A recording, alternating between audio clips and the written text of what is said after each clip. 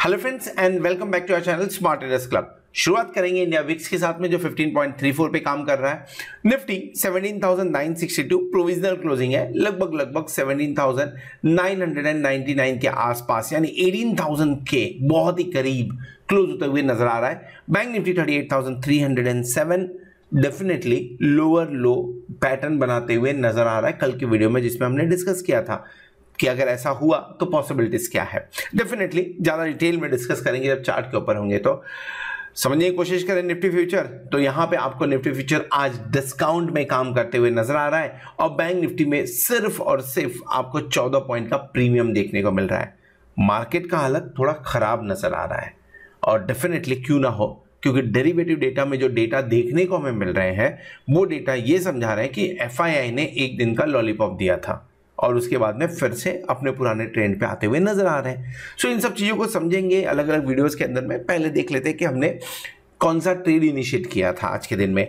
सो morning में एक trade हमने पहला ट्रेड जो लिया था वो 18,050 का कॉल ऑप्शन लिया था, लगभग 99 करंट मार्केट प्राइस जो था उसके ऊपर में बाय किया हुआ था हमने एंड 111 पे stop loss, trailing stop loss उसका हिट हुआ जहां पे लगभग 12% का प्रॉफिट बुक हुआ। और देन उसके बाद में 18,100 का कॉल ऑप्शन भी हमने साइमल्टेनियसली लिया हुआ था जिसके अंदर में लगभग उसे 87 पे इसका ट्रेलिंग स्टॉप लॉस हिट हुआ, वहां पे भी लगभग 10% का प्रॉफिट बुक होते हुए नजर आया। आजकल ऑप्शन बाइंग में पैसे कमाना थोड़ा मुश्किल लग रहा है क्योंकि जिस तरह का मूवमेंट हो रहा है, आप पूरी दुनिया पॉजिटिव, लेकिन उसके बावजूद जब निफ्टी या बैंक निफ्टी ऊपर के लेवल्स नहीं निकाल पा रहा है, ऊपर के लेवल से प्रेशर आ रहा है, तो डेफिनेटली ऑप्शन बाइंग में थोड़ा सा प्रॉब्लम होता हुआ नजर आ रहा है। एनी हाउ लास्ट कुछ दिनों से ऑप्शन सेलिंग के भी मैंने जो ट्रेड्स हम अपने शेयर कर रहा हूँ वहाँ पे भी हमने प्रॉफिट बुक किया, बट ये प्रोग्राम में हम सिर्फ ऑप्शन बाइंग की बात करते हैं, इसके लिए से यहाँ पे मेंशन नहीं किया जाता है। ओवरऑल 8,21,799 का प्रॉफिट अभी तक हमने किया, स्कोर किया है 73.11% का। यहाँ पे आपको सक्सेस रेशियो देखने को मिल रहा है। अगर आप हमारे प्लैटिनम मेंबर हैं तो डेफिनेटली आपको ये सारे ट्रेड्स आपके मोबाइल पे मिले होंगे। अगर नहीं मिले हैं, व्हाट्सएप पे नहीं मिल रहे हैं, तो आप 8291802926 पे कांटेक्ट कर सकते हैं, व्हाट्सएप कर सकते हैं, ताकि मेरी टीम आपको लाइव मार्केट में ये ट्रेड्स आपके मोबाइल पे डिलीवर करने में हेल्प कर सके। ज़्यादा इंफॉर्मेशन के लिए आप www.smarttradersclub.com भी विजिट कर सकते हैं। चलिए आगे बढ़ेंगे, निफ्टी और बैंक निफ्टी के बारे में बात करेंगे।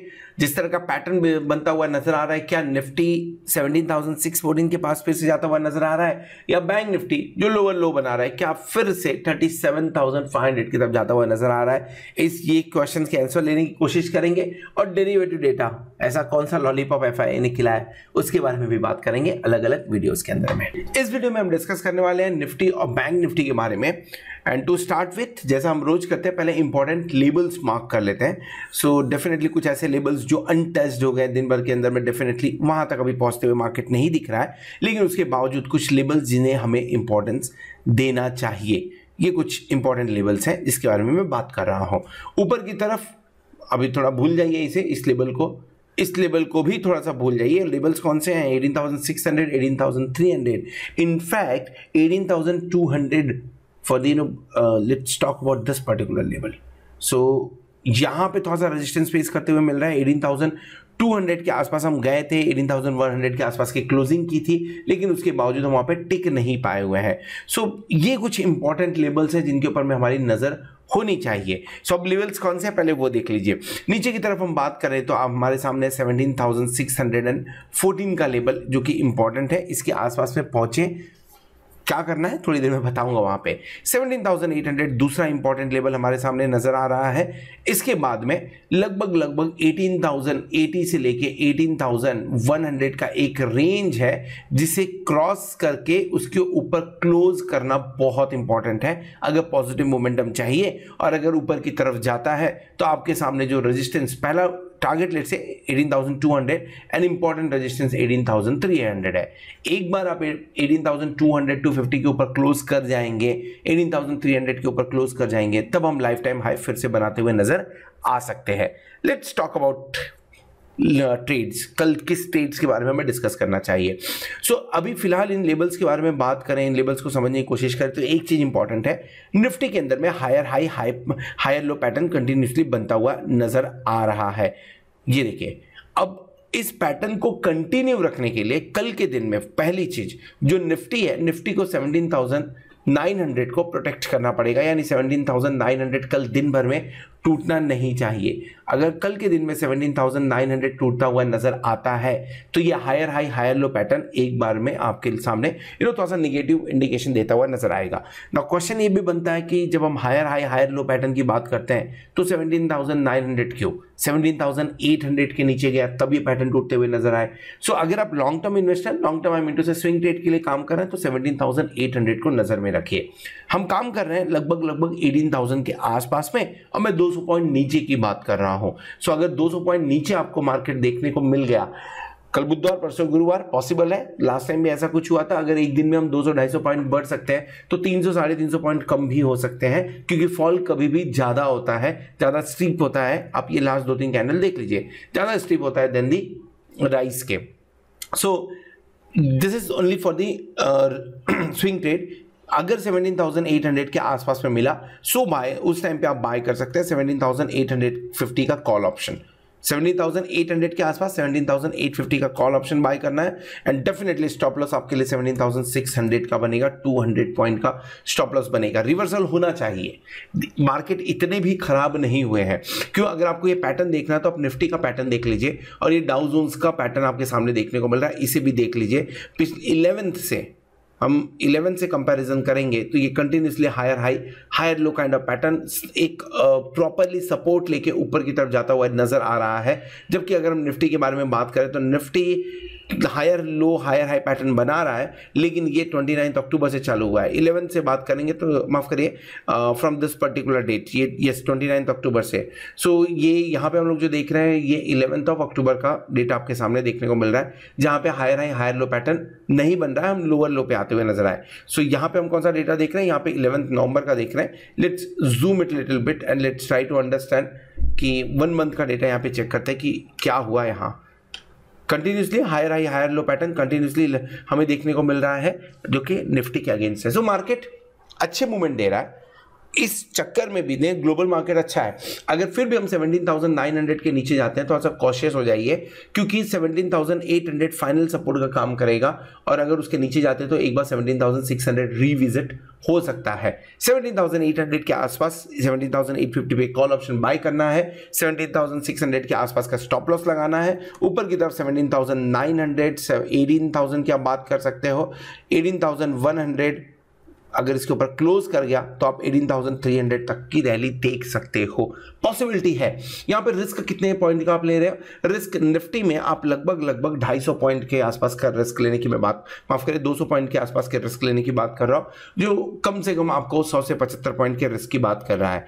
लेकिन अगर इसमें प्रॉफिट आया और अगर कहीं रिवर्सल हुआ सो आपको अच्छा खासा 300-350 पॉइंट का प्रॉफिट होता हुआ नजर आ सकता है। This is for the swing trade. Intraday के लिए कल क्या करें, इंट्राडे के लिए अगर नीचे की तरफ मार्केट मिलता है 18,900 के आसपास में 18,900 का कॉल बाय करना चाहिए, स्टॉप लॉस लगाना चाहिए 18,780 का, और ऊपर की तरफ जो आपका टारगेट बनेगा, okay this is not 18,000, this is 17,000।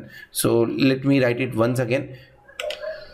Market Nifty 17,000 18,000 17,000 18,000 कर रहा है, दैट्स व्हाई ये होता है। सो लेट्स से 17,900 के आसपास पहुंचता है, कॉल ऑप्शन बाय कर लीजिए, 17,780 के आसपास का स्टॉप लॉस लगा लीजिए, एंड ऊपर की तरफ में आप 18,000 की टारगेट रखिए, 18,100 इंट्राडे के लिए आप एक बार इसको टारगेट रख सकते हैं।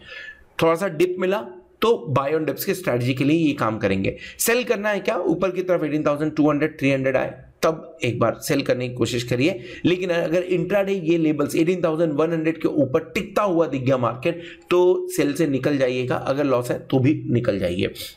ऑप्शन चेन में देख लीजिए, और ऑप्शन चेन में क्या दिखाई दे रहा है, खतरनाक एक पोजीशन बनता हुआ 18,100 और 18,200 पे नजर डालिए।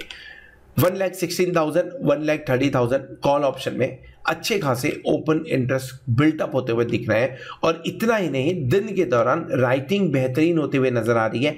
18,000 पे भी क्लोजिंग हमने 18,000 के आसपास की, वहां पे अच्छी राइटिंग हुई है, ये बियर्स को सपोर्ट करता है। एट द सेम टाइम अगर आप नजर डालेंगे पुट साइड में अनवाइंडिंग होते हुए नजर आई, जो कि क्लियर कट ये दिखाता है कि हाँ मार्केट थोड़ा सा डाउन जाने की तैयारी में था या आज डाउन होते हुए नजर आया हुआ है। आखिरी कुछ घंटों के अंदर में हमें ये फॉल ज्यादा स्ट्रिप होते हुए यानी ज्यादा फॉल ज्यादा एक्टिव होते हुए नजर आए हुए हैं। पहले इतनी कॉल राइटिंग नहीं थी, बाद में कॉल राइटर्स एक्टिव होते हुए नजर आ रहे हैं। सो 18,100 थोड़ा सा मुश्किल लग रहा है, 18,200 मुश्किल लग रहा है, लेकिन नीचे की तरफ सपोर्ट बहुत ज्यादा नहीं है, ये भी एक तकलीफ की बात है। हाईएस्ट ओपन इंटरेस्ट 17,800 की तरफ आपको देखने को मिलेगा, और यहां पे देखेंगे तो 18,200।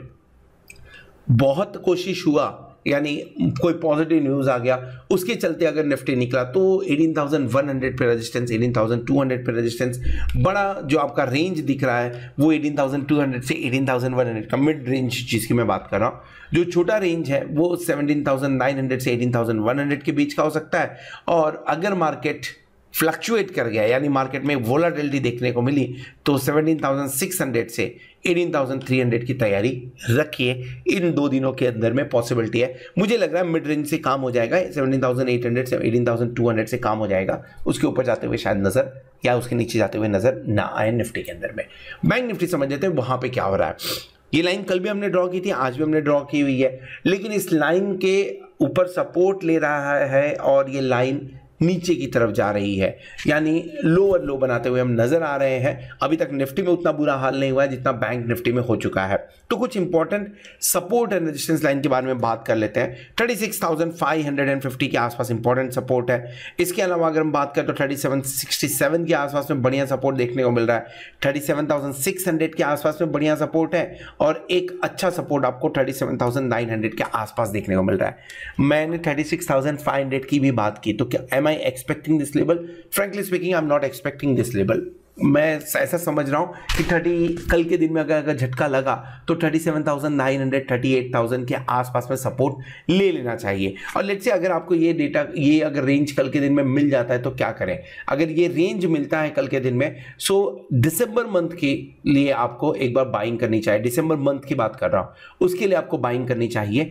मैं बात कर रहा हूं अगर 37,900 के आसपास में मिलता है, सो आपको 37,900 का कॉल ऑप्शन, और लेट्स से आप 38,000 का कॉल ऑप्शन बाय करें, क्योंकि थोड़ी सी आपको वॉल्यूम ज्यादा यहां पे देखने को मिलेगी। स्टॉप लॉस क्या लगाएंगे? स्टॉप लॉस लगाएंगे 37,683 के आसपास का। So let's make 37,650। ये स्पॉट लेवल पे आपको स्टॉप लॉस लगाना पड़ेगा लगभग 250 पॉइंट का। और अगर रिवर्सल के साइन आते हैं तो ऊपर की तरफ जो आपको पहला रेजिस्टेंस दिखेगा वो 38,300 के आसपास का दिखेगा, जिसके आसपास की थोड़ी बहुत क्लोजिंग आज हमारे पास में है। उसके बाद में 38,600 के आसपास, 38,900 एंड 38,900 एंड देन आपको 40,100 के आसपास रेजिस्टेंस या उस रिवर्सल में एक बार काम होता हुआ नजर आ सकता है। इस रेंज के आसपास में अगर 37,600 टूटा तो आपको एक छोटा सा रेजिस्टेंस, या मैं बोलूं एक छोटा सा सपोर्ट कुछ इस लेवल के आसपास में भी देखने को मिल रहा है, जो 37,400 के आसपास है। सो यहां पे भी थोड़ा सा सपोर्ट है। अगर 37,600 टूटा तो 200 पॉइंट का नीचे का सपोर्ट, फिर उसके बाद में फिर 300 पॉइंट नीचे सपोर्ट, फाइनल सपोर्ट 36,500 के आसपास में है। ये सपोर्ट क्योंकि इसमें हमने काफी टाइम बिताया हुआ है, इसके लिए सपोर्ट देखने को मिल रहा है। शॉर्ट करना है क्या? इन केस अगर 37,900 के नीचे गया तो 200-300 पॉइंट, उसके नीचे गया तो 200-300 पॉइंट, तो 200-300 पॉइंट के लिए शॉर्ट मत करिए, क्योंकि मार्केट ऑलरेडी ओवरसोल्ड कंडीशन में है। और कहीं पे एफआईआई का मूड बदलता हुआ नजर आया, क्योंकि बहुत दिन से सेल कर रहा है, अगर एफआईआई का मूड बदलता हुआ नजर आया तो आपको ऊपर की तरफ मार्केट जाते हुए नजर आ सकते हैं। अगर आप एग्रेसिव ट्रेडर हैं तो थोड़ा सा एग्रेसिव बेट लीजिए, और वो बेट क्या हो सकता है, इन लेवल्स के आसपास में बाइंग की जा सकती है। 38,300 के आसपास में बाइंग की जा सकती है। इनफैक्ट मैं बोलूंगा 38,500 का कॉल ऑप्शन बाई कर लीजिए एंड स्टॉप लॉस लगा लीजिए आप 38,000 के आसपास का। लेट्स से 38,000, क्योंकि चार्ट के ऊपर में जो स्टॉप लॉस देखने को मिल रहा है, यू कैन मेक इट 38,180 के आसपास। ओके, सो 38,180 के आसपास का आप एक बार स्टॉप लॉस लगा सकते हैं। बड़ा एग्रेसिव स्टॉप लॉस, लेकिन ठीक है, 120 पॉइंट के आसपास का स्टॉप लॉस है। यहाँ पे स्टॉप लॉस लगा के आपको टारगेट अगर लेना है तो टारगेट के लिए आप ऊपर की तरफ में 38,600 की बात कर लीजिए, 38,900 की बात कर लीजिए, और फाइनल आप 38,000 के आसपास में, यस 39,100 के आसपास का आप मूवमेंट के बारे में बात कर सकते हैं। So this is not 40,000, this is 39,100 in fact. So this is all about bank Nifty. Option चैन में देख लेते हैं। ऑप्शन चैन में कल के दिन में हमें मजबूत एक डेटा देखने को मिला था, जो राइटिंग होते हुए नजर आ रही थी, कॉल राइटिंग, वो कॉल राइटिंग आपको 39,000 के आसपास देखने को मिली थी। लगभग 1 लाख लॉट का ओपन इंटरेस्ट। आज दिन के दौरान थोड़ी सी अनवाइंडिंग हुई है, लेकिन ये अनवाइंडिंग अच्छी बात नहीं है, क्योंकि ओटीएम में अनवाइंडिंग होना मतलब क्या होता है, इतना कॉन्फिडेंस है कि राइटर्स यहां पे राइटिंग कर रहे हैं। 38,500 के आसपास में लगभग 1 लाख का ओपन इंटरेस्ट बिल्टअप हो गया है। यानी इस वीक के अंदर में ऐसा माना जा रहा है कि मार्केट 38,000 के ऊपर, 38,500 के ऊपर नहीं जाएगा। Highest open interest ideally speaking 37,000 के अंदर में है, लेकिन लगभग सेम आपको देखने को मिलेगा 38,000 के आसपास भी। सो सपोर्ट देखने को मिल सकता है एक बार 38,000 के आसपास। अगर कुछ नेगेटिव न्यूज ना हो तो एक बार रिवर्सल देखने को मिल सकता है। 38,300 के लेवल से एक बार 38,000 से वापस आते हुए नजर आ सकते हैं। उसके बाद क्या होगा एक बार देखने की कोशिश करेंगे, जिस तरह से राइटर्स एक्टिव होते हुए दिखेंगे। सो जो छोटी रेंज है वो 38,000 से 38,500 पे शिफ्ट होती हुई नजर आ रही है, जो कि बुरी खबर है जितने भी पुट राइटर्स या जितने भी लॉन्ग बना के बैठे हुए हैं। इससे बड़ी रेंज चार्ट के हिसाब से मैं बात करूं, सो थोड़ा बहुत जो देखने को मिला 37,800 पे हल्की फुल्की आपको ओपन इंटरेस्ट देखने को मिल रही है, और उसके नीचे अगर हम चले तो 38,700 की हम बात कर सकते हैं। और उसके अगर उससे बड़े रेंज की बात करें तो 37,500 को आपको कंसीडर करना पड़ेगा, और नीचे की तरफ आपको 39,000 कंसीडर करना पड़ेगा। This is all about Nifty and bank Nifty. Hope आपको वीडियो पसंद आया रहेगा। अगर वीडियो पसंद आए तो वीडियो को जरूर लाइक करिएगा, दोस्तों के साथ में शेयर करिएगा। At the same time hope आपने चैनल को सब्सक्राइब कर लिया होगा और साथ में प्लेटिनम मेंबरशिप का भी बेनिफिट ले रहे होंगे। होप आने वाला वीक, आने वाला एक्सपायरी आपके लिए जोरदार हो और आप खूब सारा पैसा कमाएं। Good night.